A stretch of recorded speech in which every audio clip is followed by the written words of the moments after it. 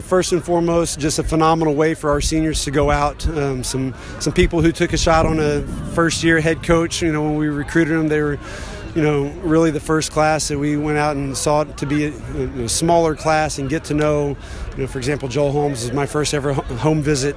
So really special to see them go out and kind of sign the canvas, so to speak. We challenged them to put their signature on their portrait from 4 years, and they did it. Tip my hat to the guys. They played against a very, very well-coached football team. Barry's top 10 in the country for a reason.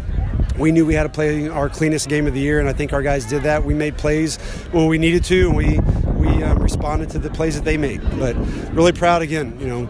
Charlie Shepard, freshman, who comes in and nails some big kicks this week after we lose our kicker in practice. Again, couldn't be more proud of these guys, and it's a phenomenal effort by our seniors going out. Well, first of all, I just want to thank all the seniors that we had. We couldn't do any of this without them. We wanted to go out with a bang, get a win for them. But going off of this win, we're going to use it as big motivation this offseason, because last year we lost to Barry. We were trying to get back at him the whole year, but now we know that we can beat him, and it's just all about us this offseason. So we got to go grind, go get that ring next year. This game was full of, ups and downs, as was the season. But just coming out here for the seniors, they've all been through so much. Just coming out here and getting the dub for them against a top 10 team in the nation, that was something big, and that was something that the school needed, especially going into the offseason.